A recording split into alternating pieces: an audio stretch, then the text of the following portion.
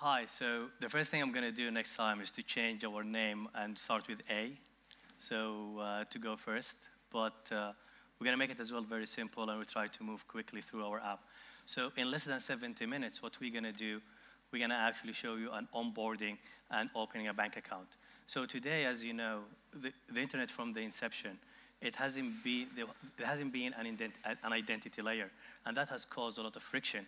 And if you can see, especially right now with the digital onboarding, a lot of the messages we're hearing today, how can we take that friction outside of the customer journey? And what we're going to show you today, it's a full onboarding, including full verification within the time that Thomas is going to take, which hopefully going to bring us to around 2 minutes. We're going to expand it a little bit, so we can go through more details and explaining what's going on.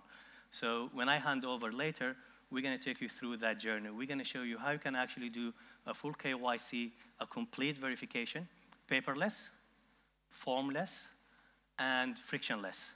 And this is also the next phase within next year. We're also going to move into corporates.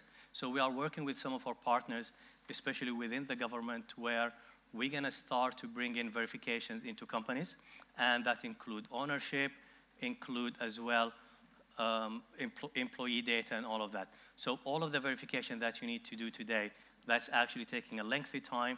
That's what we're actually going to help to reduce dramatically.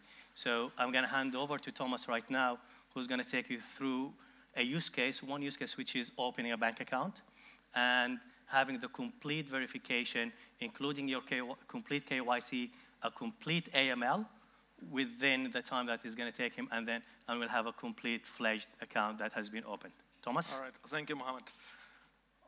Let's wait until my screen on the PC. Okay, here you see our demo app, which shows how we think you should open a bank account in the future. The first thing, I open a bank account, I say I want to open a bank account, and then it tells me, okay, first we need to scan your Emirates ID card, and we need to scan your passports. And the following screens will tell us how we do it. So I press continue, and then I start to onboard my Emirates ID card. And we do it a little bit different. So we don't do OCR, we read the chips from the card. So I put my phone on the card, and it will start reading the NFC data from the chip. Those data are digitally signed, so we're 100% sure they have been issued by the government. All right.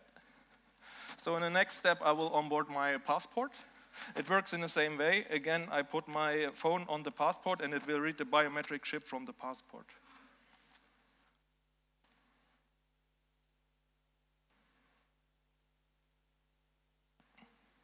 So now I onboarded both documents, and they are verified. In the next step, I will do a face recognition to ensure it's really me who onboards these documents. I press continue.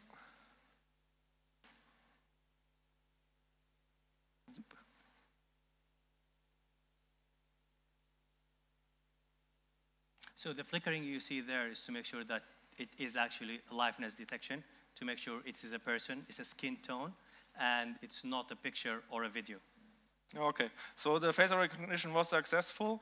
Now it got all the data from the card, so it shows my name, the picture from the Emirates ID card, even my phone number. I can add additional fields, for example, my email address. It's, for example, me at uq.do. And then I press continue. We can verify the phone number. We send an SMS OTP to your phone number.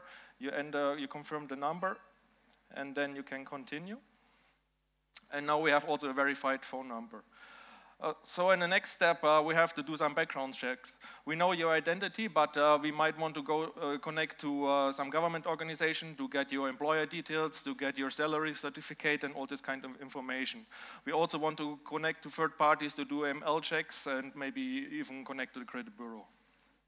And we ask the user to consent to those kind of things, so we make sure you agree to those kind of things. So I press consent, and then we do all the checks in the background. Once they are done, we enroll your fingerprint, so whenever you use your online banking next, then you just log in with your fingerprint. And after that, your bank account is opened and you're able to use it. Yeah. So what we showed here is just the onboarding use case, but our platform goes beyond the onboarding. It also goes into managing the customers within your system and to connect to the different products and services so you can have a 360 view of your customer.